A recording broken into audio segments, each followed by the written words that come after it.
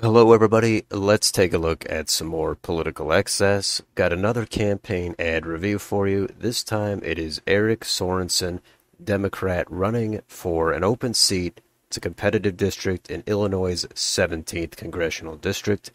Let's jump in and take a look. As a meteorologist, it was my job to help our local communities prepare for a storm. I'm Eric Sorensen, and right now the storm is in Washington.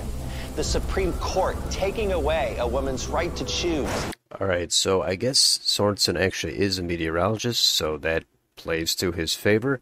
So he gets to use all the effects related to weather. He's done it in some of his other ads. And you can use that as an analogy for any kind of darkness in Washington. Any side would agree with that. He's going into the abortion issue. That's pretty standard. The Democrats, that's their main play. Sort of like Republicans with crime, you have to mention it because most of the public does side with the Democrats on the abortion issue. They side with the Republicans on the crime issue. So he touches on abortion there. Let's see where this finishes up.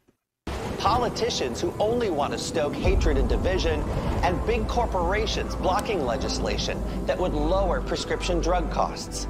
I approve this message because I'll be a congressman that doesn't just warn you about these issues, but helps you fight back. All right, why does he have to button up his jacket when he stands up? I never understand why you can't just stand up for 2 seconds and finish your sentence. But anyway, he goes for the special effects in that ad. It's fine. It's an okay ad. It talks about corporations having too much control.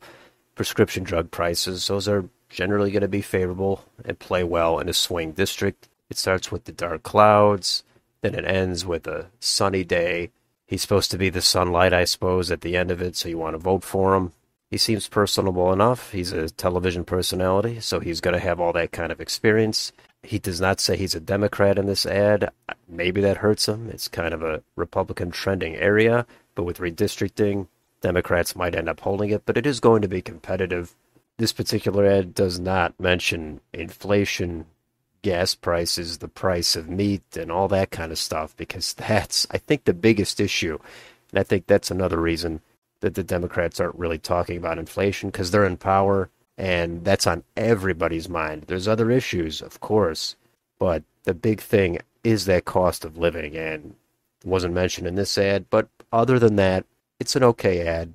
It's not a great ad, not a bad ad. Let me know, what do you think of this ad? Is this one of the best ads you've seen all week? Or is this a terrible ad and you can't stand Eric Sorensen for 1 second?